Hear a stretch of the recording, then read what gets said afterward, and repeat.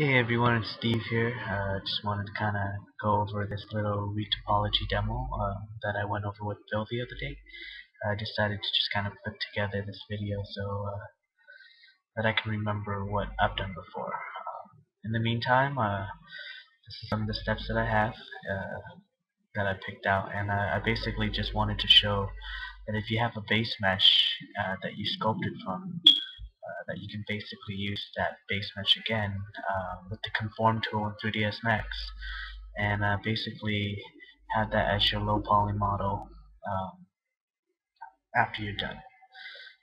It's a pretty cool tool, and it makes kind of retopology pretty quick, uh, especially if you're kind of using the same type of models, humanoid type. I feel that this would be a good kind of workflow for that type of work. So basically what I'm doing here is I'm just trying to get all of the kind of forearm and arms and hands in the close position to the high poly, and once I've finished that, I'll go ahead and start using the Conform tool.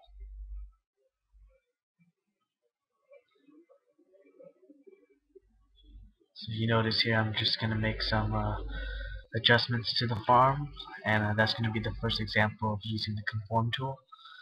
You can find that under the freeform selection, and I'll be able to kind of push those low poly mesh onto the high poly mesh and kind of take the shape of it. So here we go. I'm going to start using the Conform brush and just kind of adjust some of the settings and just start kind of pulling and pushing. And this is done with the mouse. I'm just clicking, and you can see that the low poly mesh now is taking kind of that form of the high poly forearm. And kind of do the same thing with the shoulders here. I'm just going to select what I need and kind of detach it, but making sure that I detach it to element so that it still stays conformed to the high poly mesh.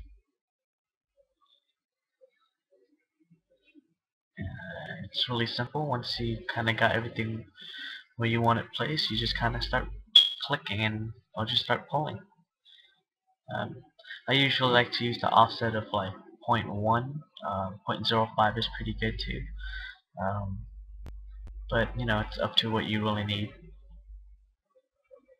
And then at this point you can either weld the borders that you kind of detached before, but I kind of messed up a little bit, so I had to go ahead and just delete a row and go ahead and just bridge them together.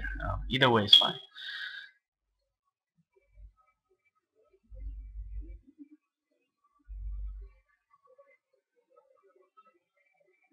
And I'm just going to use that Conform brush again, kind of make sure that I'm matching that silhouette of the high poly. And you can notice that if you notice near the Conform tool, there's other tools there, and I like to mess around with them sometimes just to kind of see what type of effects they give. I used a little bit of the relax there to kind of even out the polygons, and then once again use the Conform tool to match the silhouette. But here you can see the difference between the arms, the new retopologized arm on the high poly versus the regular arm that was the base mesh. And just to let you guys know, this base mesh was provided by Mudbox. So, you know, just for example, I wanted to show you guys.